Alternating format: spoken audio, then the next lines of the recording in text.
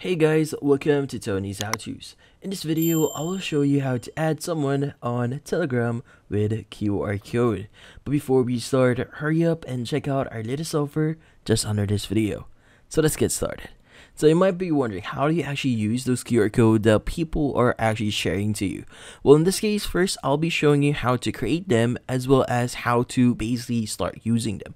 Now in this case, typically you'll be able to see your QR code via the application itself.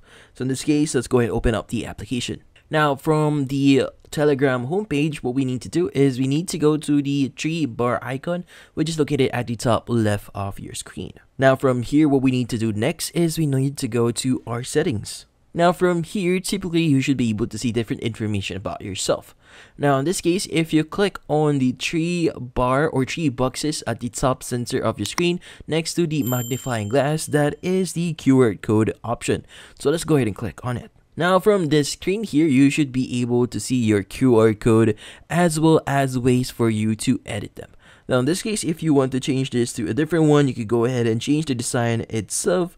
And from here, you should be able to start using or changing their colors. As you can see, I can even change this to dark or even the light theme.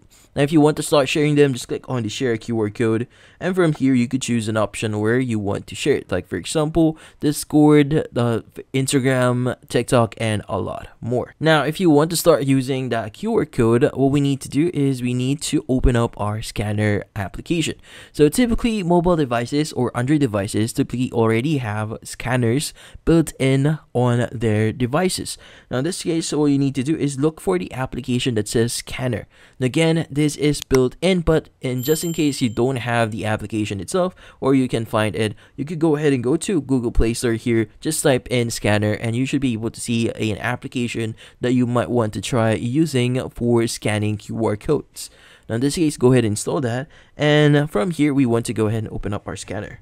Now typically the functionalities are going to be the same thing. As you can see, we have this square here, so that's where you should align your boxes. But if you only have a screenshot of that specific QR code, what you need to do here is you need to go to the image icon there at the bottom right.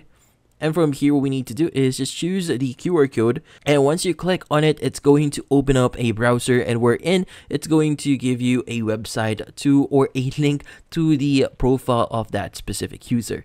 Now in this case, just click on the option that says go to website, and you should be able to add that specific person into your contact list and in Telegram. And that's about it.